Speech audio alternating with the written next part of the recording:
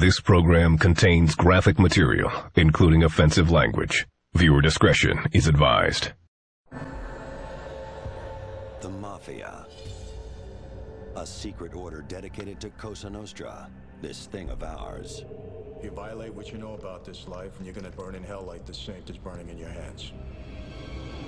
Until recently, no one knew for sure exactly what the rules of Cosa Nostra were. When you're a thug and a gangster, what rules do you have? Now, for the first time, former mobsters speak out about the codes that govern their criminal world. You followed the rules, and you know if you didn't, what the consequences were. And how Cosa Nostra fell victim to the American dream. In 1999, Tony begins extorting porn shops in Lower Manhattan. Porn makes for soft targets. I'm not gonna walk into, a store with an old lady and an old man, making pottery. I'm gonna go into a business that I know functions in the gray area of the law. Those are the type of businesses that you can go in and you can extort them every week. Tony's technique is simple and brutal. I go in, I introduce myself, I start becoming friends with the guy. And I tell him, listen, if anybody ever tries to come in here, I know how this business is. If anybody ever tries to come in here and butcher you or tries to shake you down for money, call me. I'll be more than, I'll help you out. And then a week later, I send a kid in there with a baseball bat.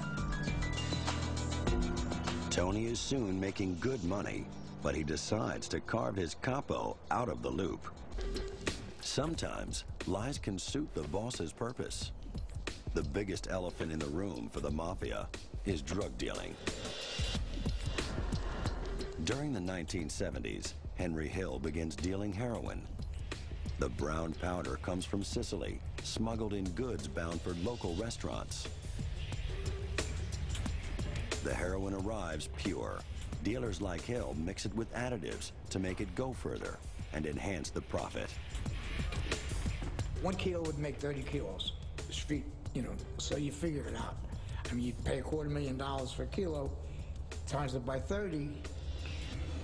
Heroin presents a money-making opportunity too good to miss. Hill is overwhelmed by the returns. The Pizza Connection investigation breaks up a massive drug distribution ring. In just 9 years, the Mafia has smuggled heroin worth $1.6 billion. When the busts go down, Panessa's Sicilian contacts, now aware he's an undercover agent, ask to see him in their prison cell. I figured, well, what are they going to say? Maybe there's going to be a threat. But they were very cordial. And Paolo said, you were a gentleman. In all our transactions, there were business transactions.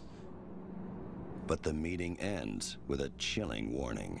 He says, you don't have to fear us in any way,